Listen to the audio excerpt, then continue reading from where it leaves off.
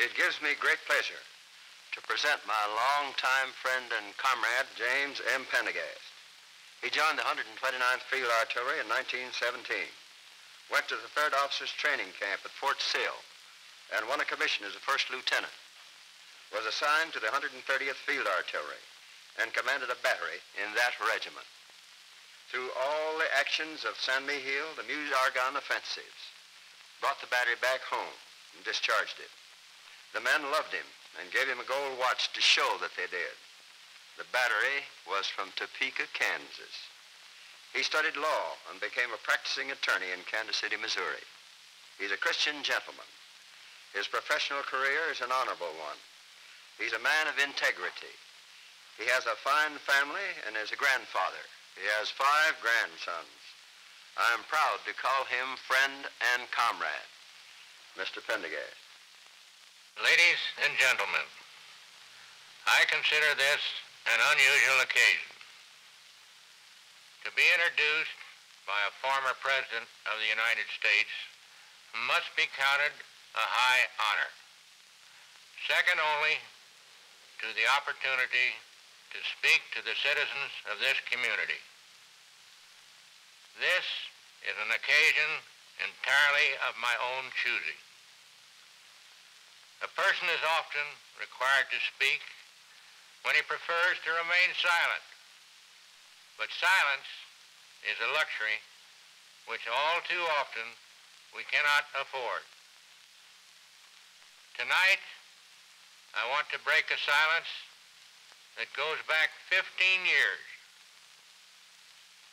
on a subject that seems to become very popular about once every 2 years, usually at election time. I know you have been reading quite a bit lately about something called Pendergastism, and I can tell you that I have been hearing a lot about it myself, at the office and even in my own home. Just the other day, my young grandson, Joe, came to me wearing a very troubled expression. "Granddad," he said, "what is this Pendergastism?" And the young fella stumbled over the word. I think it is a good question, and it deserves an answer. It deserves an answer if I am the kind of grandparent who is worried about the future of his children and grandchildren in our community. They were born here, as I was. This town is their home. Here, God willing, they will follow their careers and try to live honorably with other people. I know it is selfish of me to fret about my own children and their children. I want my 5 grandsons to move easily among their friends without some dark stigma. If I speak of them momentarily, it is because I am an incurable parent and seek for them the equal opportunity which America holds out to every child. But more than this, the answer has to come, a fair and honest answer, not only for my grandsons, but for many, many thousands of persons, old Kansas Cityans and new, who may wonder just what is Pendergastism and why is it periodically used in this manner.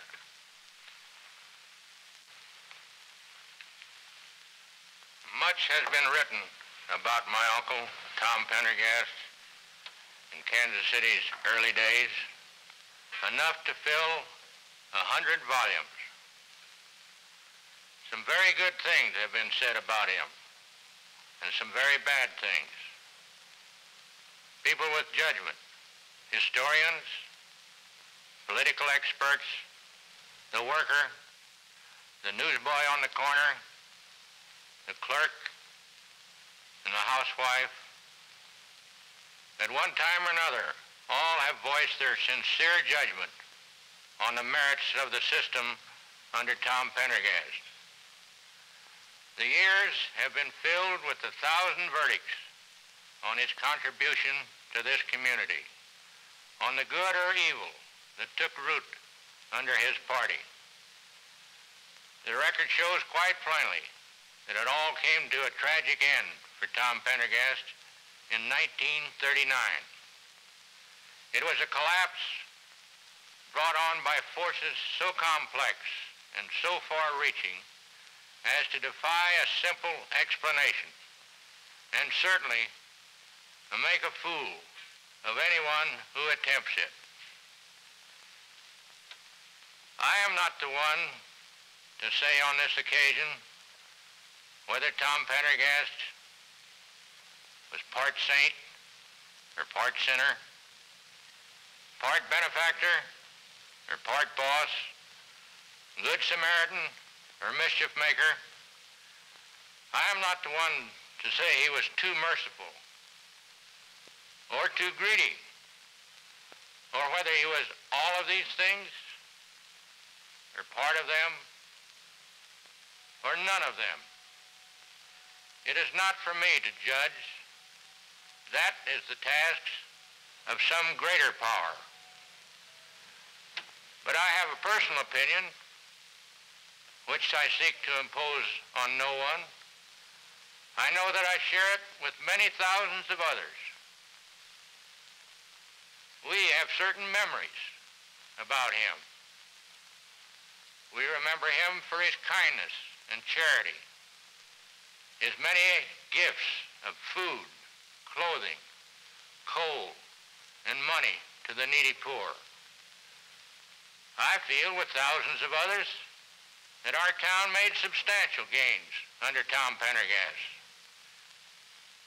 The county courthouse, city hall, the municipal court building, the municipal auditorium, all of these were built without a breath of scandal. And under Mr. Truman's careful supervision as Eastern Judge of the county court, the Jackson County road system was rated second only to the leading county in America, Westchester, New York.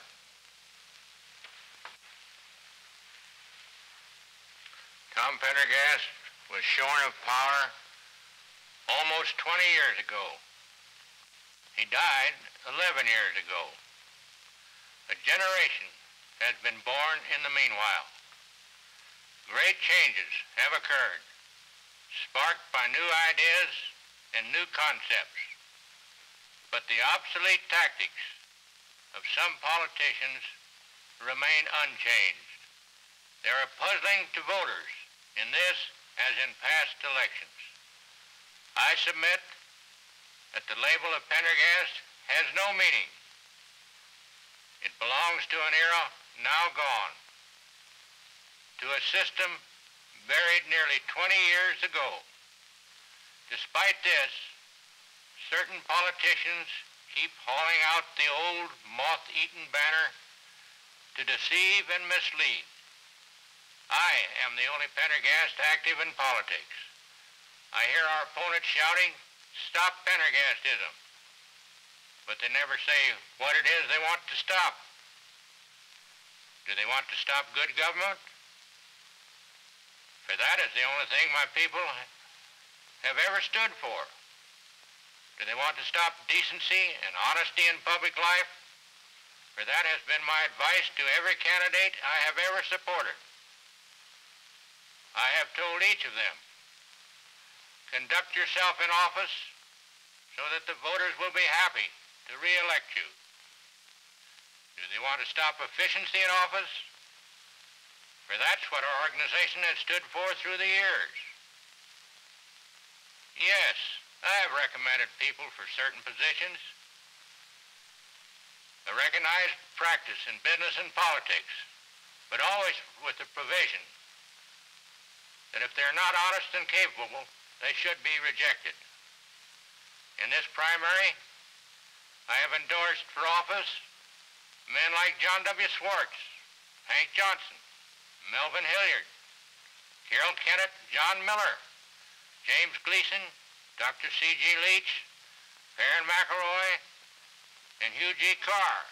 They're fine citizens and capable men. No strings are attached to these endorsements except one: to serve the best interests of the people.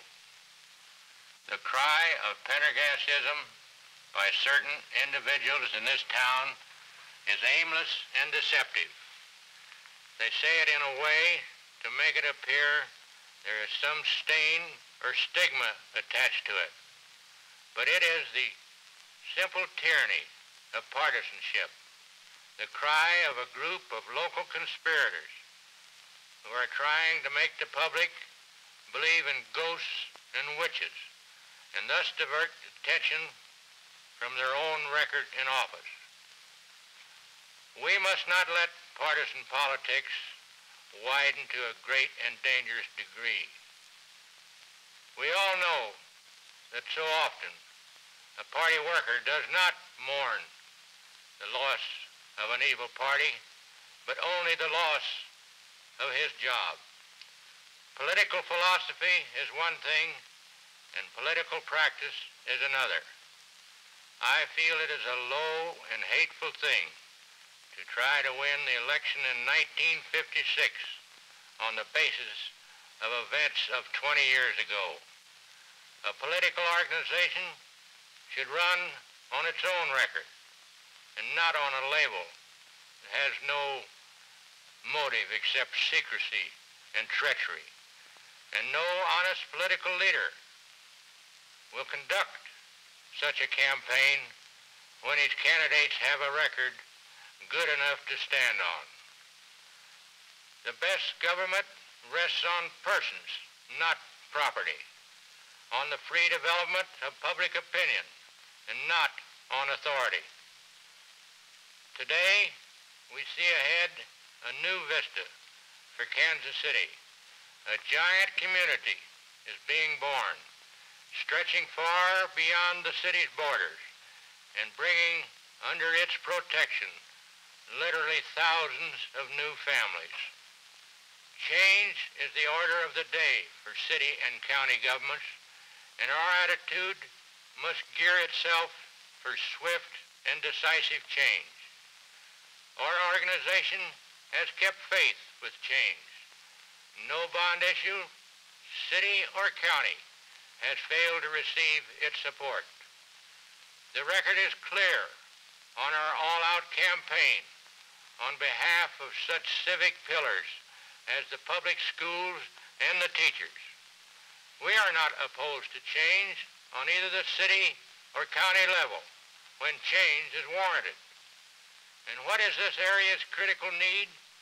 A broad, collective effort to meet the growing crisis in local and county government. We see it also as our duty to promote the public welfare of Kansas City and Jackson County, to attract commerce, promote industry, and foster morality and religion. The orderly business of this community will go forward only if the people speak freely what is in their hearts. Only then will good government prevail and greedy men be thrust aside. Thank you.